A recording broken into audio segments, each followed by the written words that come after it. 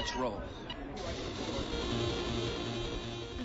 According to its creator, the goal of Muslim Massacre is to ensure that no Muslim man or woman is left alive. The computer game, which can be downloaded for free on the internet, sees players control an American soldier sent to wipe out all the Arabs who appear on screen. It's been condemned by Islamic groups as offensive and tasteless. It's easy to see why. The American soldier armed with a machine gun and rocket launcher is parachuted into the Middle East by slaughtering as many Arabs that appear, some dressed as terrorists, others who look like civilians. Players progress to later levels. Eventually they take on Osama bin Laden, Muhammad and finally Allah.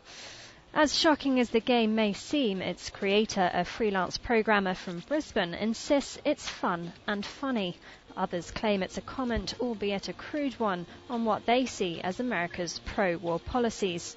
But Mohammed Shafiq from the Ramadan Foundation says that's just an excuse.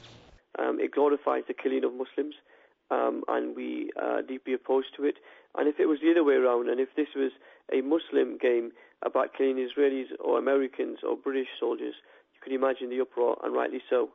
So we would urge the internet service providers to try to take action against this. And we've written to the government to see whether the government can do anything about this.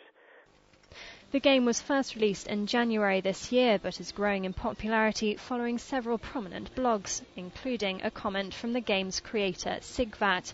He's not responded to attempts to contact him, but on an internet message board discussing the game, he wrote, "Anyone's free to believe whatever they want, because I don't even know how to interpret it myself. The bottom line is that I enjoyed making it, and it's fun to play." Meanwhile, Muslim massacres causing uproar among many shocked by yet another game that appears to glamorise violence. Islamic groups are insisting the download should be taken off the web.